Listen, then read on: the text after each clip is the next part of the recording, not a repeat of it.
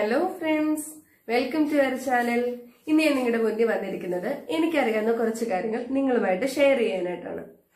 നിങ്ങളിൽ ആരെങ്കിലും ആദ്യമായിട്ടാണ് ഈ ചാനൽ കാണുന്നതെങ്കിൽ സബ്സ്ക്രൈബ് ചെയ്യാൻ മറക്കരുത്. അപ്പോൾ നമുക്ക് വീഡിയോയിലേക്ക് പോകാം. ഇന്ന് നമ്മൾ സംസാരിക്കുന്നത് സ്കിന്നിനെ പറ്റിയാണ്. നമുക്ക് എല്ലാവർക്കും അറിയാം 5 ടൈപ്പ് ഓഫ് സ്കിൻ ഉണ്ട്.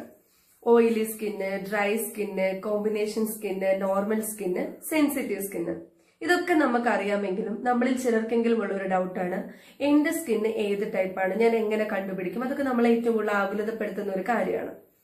അപ്പൊ അതിനുള്ളൊരു ചെറിയൊരു ടിപ്പ് ഞാൻ നിങ്ങൾക്ക് പറഞ്ഞു തരാം.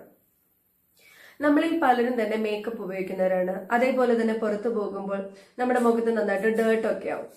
അപ്പൊ നമ്മൾ ഉറങ്ങുന്നതിന് മുമ്പ് നമ്മുടെ മുഖം ക്ലെൻസ് അല്ലെങ്കിൽ ക്ലീൻ ചെയ്തിട്ടാണ് കിടന്നുറങ്ങുന്നത്. അത് ഓയിൽ വെച്ച് ഫേസ് വാഷ് വെച്ചിട്ടാവാം, അല്ലെന്നുണ്ടെങ്കിൽ സോപ്പ് വെച്ചിട്ടാവാം. രാവിലെ എണ്ണീറ്റ് നോക്കുന്ന ഉടനെ നമ്മളുടെ ഇവിടെയായിട്ട് ഈ ഭാഗത്തായിട്ട് ഇപ്പൊ ഒരു ടിഷ്യൂ വെച്ചിട്ടോ അല്ലെന്നുണ്ടെങ്കിൽ നമ്മുടെ കൈ വെച്ചിട്ടോ ഒന്ന് നമ്മൾ തുടച്ച് വൈപ്പ് ചെയ്ത് നോക്കുമ്പോൾ നമുക്ക് മനസ്സിലാവും അതിൻ്റെ അകത്ത് ഒരു ഓയിൽ, എക്സസ് ഓയിൽ ഉണ്ടെന്നുണ്ടെങ്കിൽ നമുക്ക് കാണുമ്പോൾ തന്നെ മനസ്സിലാവും. അങ്ങനെയാണ് നമുക്ക് ഓയിലി സ്കിൻ ആണെന്ന് മനസ്സിലാക്കുന്നത്. ഇനി ഡ്രൈ സ്കിൻ എങ്ങനെ കണ്ടുപിടിക്കാന്ന് വെച്ചാൽ, നമ്മൾ രാവിലെ എണ്ണിക്കുമ്പോൾ നമ്മുടെ മുഖം ഒരുമാതിരി വലിഞ്ഞു മുറുകിയിരിക്കുന്ന ഒരു ഫീലിംഗ് നമുക്ക് മനസ്സിലാവും. ഇനി കോമ്പിനേഷൻ സ്കിൻ എന്ന് പറയുന്നത് ഇത് നമ്മളുടെ ടീ പോർഷൻ ആണ്.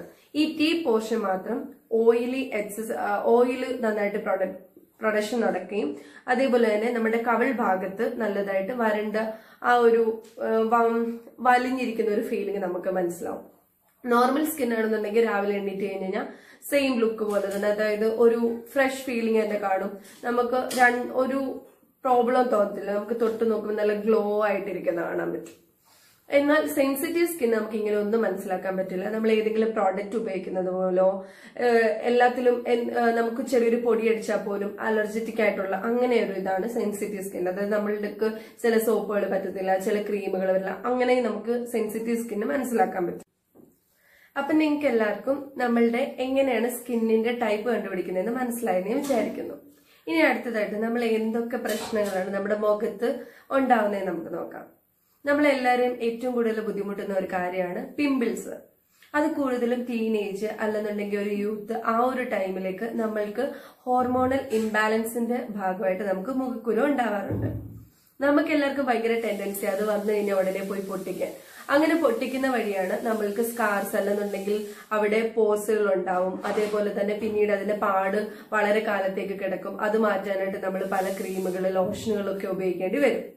അപ്പൊ അതിനുവേണ്ടി നമ്മൾ ആദ്യം തന്നെ ചെയ്യരുതാത്തൊരു കാര്യമാണ്, മുഖക്കുരു വന്നു കഴിഞ്ഞാൽ അത് വരും പോകും, നമ്മൾ പൊട്ടിക്കാനേ പോകരുത്, നമ്മൾ അതിനെക്കുറിച്ച് മൈൻഡ് ചെയ്യാനേ പോകരുത്. പിന്നെ രണ്ടാമത്തെ ഒരു കാര്യമാണ്, നമ്മൾ ഫാസ്റ്റ് ഫുഡ് കഴിക്കും.